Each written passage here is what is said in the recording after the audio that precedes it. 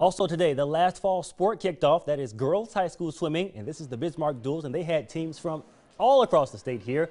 This is the girls 200 individual medley relay. And this is the fourth heat, and it's Century who takes first place, 1 minute 55 seconds.